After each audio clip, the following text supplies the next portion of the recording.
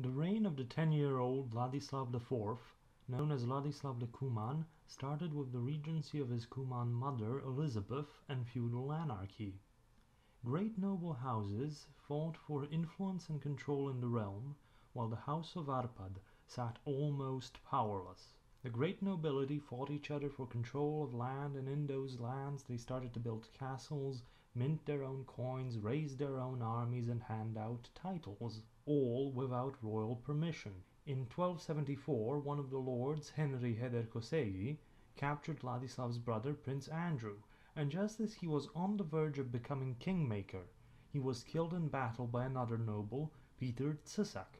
Peter Tisak continued the war against the Hederkosegis. Most importantly for this story, in 1276, his war resulted in the capture and looting of the city of Veszprém, where Hederkosegi was a bishop.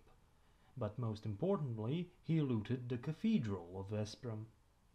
Actually, quite a lot of church property became targets, if not just collateral damage, in the chaos. At around the same time, residents of Alba Iulia in Transylvania expressed their dissatisfaction with their local bishop by burning down the cathedral, which then spread the fire onto the rest of the town.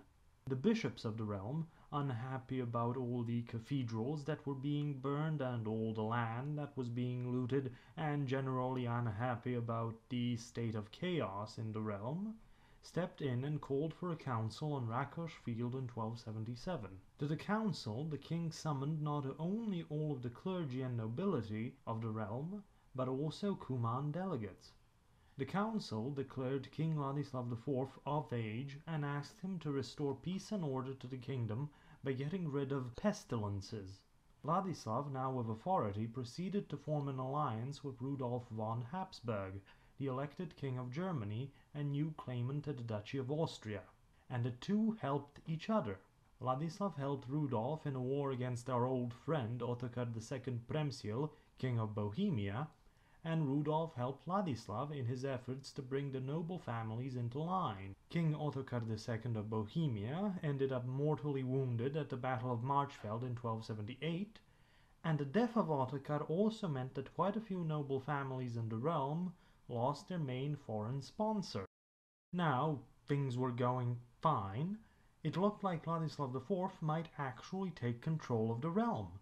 Then in 1279 a papal delegate showed up. 2 or 3 years beforehand, the bishops of the realm had called on the Pope to send help in the complete and utter chaos.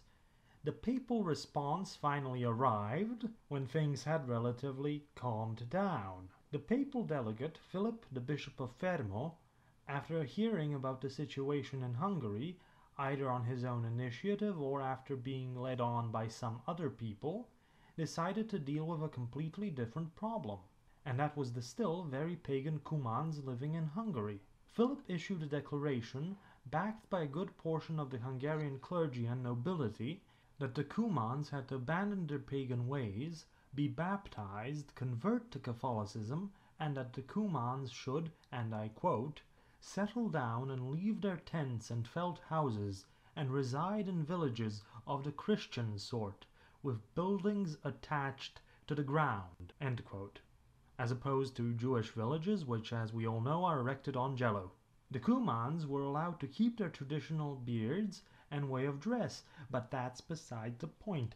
King Vladislav IV, half Cuman and raised by a Cuman mother, did show a great affinity for them and tried to block Philip's declaration, with no success. Soon enough the Cumans revolted, and the king joined them, starting a civil war in the realm. Depending on your interpretation of the law here, some could say that it was one of those situations where the king had rebelled against the crown. Legally speaking, he might have been waging war against himself. Vladislav and the Cumans captured Bishop Philip, and after being released, Philip swore he would never return to the realm of St. Stephen, not even if the Pope ordered him to. Then Vladislav, after getting rid of the meddlesome bishop, decided to reassert his authority as king over the Cumans and went back to leading his royal army, defeating the Cumans at the Battle of Lake Hod. Then in 1284, Vladislav grew more and more tired and frustrated with court life, with his wife, with his nobility and clergy, and presumably the entire realm. He ran away. back to the Cumans, where he stayed. Ladislav IV, the apostolic king of Hungary, as best I can describe it, goes completely and utterly native. He started wearing Cuman clothing, started worshipping pagan gods, created a new bodyguard of Cuman warriors, and created a harem of Cuman girls. Although the king would still attempt to control the realm, a lot of the courtiers that followed him slowly started to abandon their king. With the king's authority and legitimacy now in question, chaos began to reign.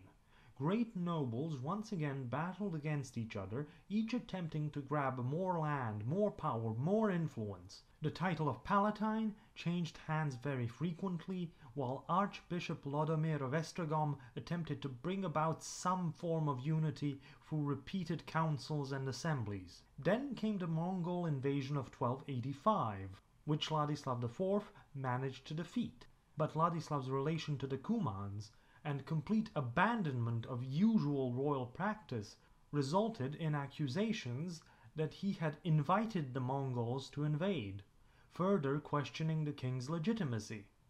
As things spiraled more and more out of control, Archbishop Lodomir had had enough. He declared another excommunication of Ladislav IV. The first one happened during Ladislav's first revolt, and in a response Ladislav IV swore bloody revenge, saying that he will kill and drive the whole of the clergy back to Rome.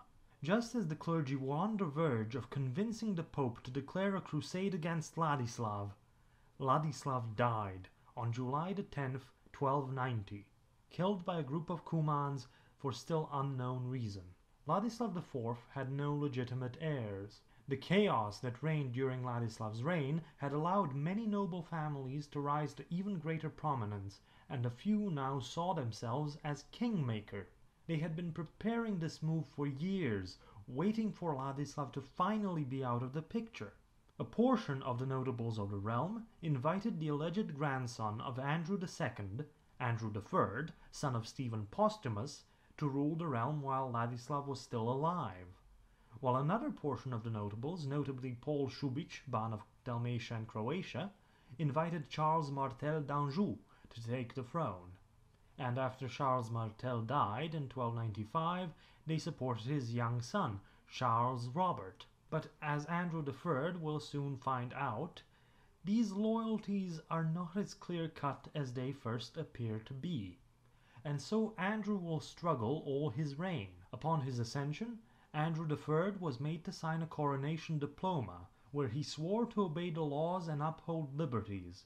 He was also made to promise that he would end the chaos that reigned in the realm by destroying unlawfully built fortresses, returning stolen land to the rightful owners, and to call a yearly assembly of the realm. But this was to no avail. Much of the nobility didn't respect Andrew's authority, so they kept undermining him at best, revolting at worst. So Andrew III spent his reign playing dynastic whack-a-mole. He even had to deal with another pretender who alleged to be the brother of Ladislav IV, Prince Andrew, who had actually died in 1278. And there was still the revolting Šubić and his candidate to deal with. Andrew III was losing grasp on the situation. The now overbearing so-called oligarchs didn't see the point of giving up or falling in line. For some of them, Andrew was not the legitimate king, while most of them simply had more to gain by not falling in line. Andrew III died on the 14th of January, 1301. As one of his contemporaries put it, the last branch fell off of the golden tree of Arpad.